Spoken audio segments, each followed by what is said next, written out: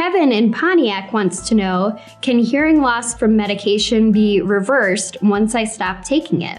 When you're taking a medication that could be damaging to your hearing system, that's what we call an ototoxic medication. Those types of medications are often chemotherapy drugs or diuretics used for kidney function. Those are things that we have to kind of weigh what's the priority. In the situation that we see that it's maybe starting to cause some hearing loss or tinnitus, there could be the possibility of maybe changing the dosage or trying a different medication. But again, we've got to just kind of look at the situation and what the priority is. Obviously, if we're fighting an awful disease like cancer, and that's going to take the priority over hearing, we really might just have to look more at making sure the patient is aware that hearing loss and tinnitus may be a side effect of that medication. So they're aware of that potential. Typically with medications like that, even